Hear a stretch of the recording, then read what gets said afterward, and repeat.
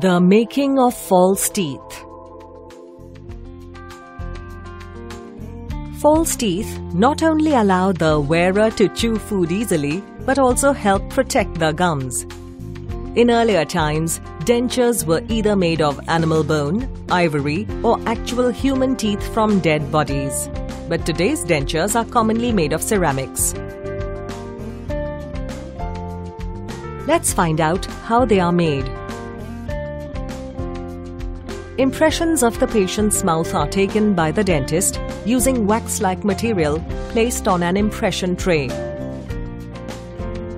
A rough impression is thus made and it looks something like this. A plaster cast is produced using the impression. Next, special acrylic material is pressed into the model to form the base plate. A sheet of wax is heated and placed to form a rim on the base.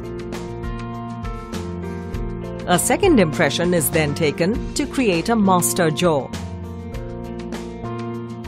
The technicians select the best suited teeth for the patient. One by one, the teeth are held into place around the wax rim of the model. If the model fits well in the mouth of the patient, the denture is sent back to the lab to be customized. The model is then placed in a special holder and a channel is attached through which acrylic will be later injected.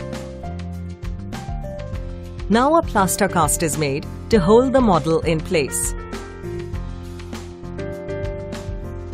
Once it dries, the model is placed in hot water. This melts the wax inside. The model is then washed and cleaned.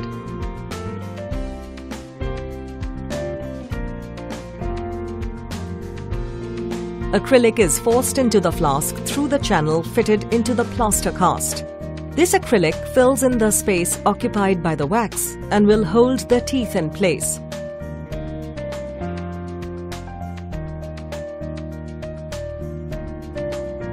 It is then put in boiling water for some time, and this process hardens the acrylic.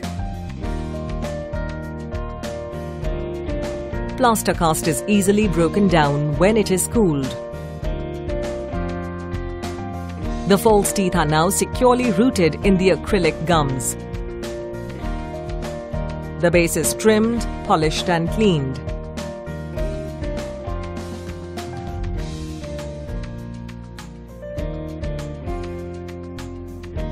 Let's have a look at the making of false teeth once again.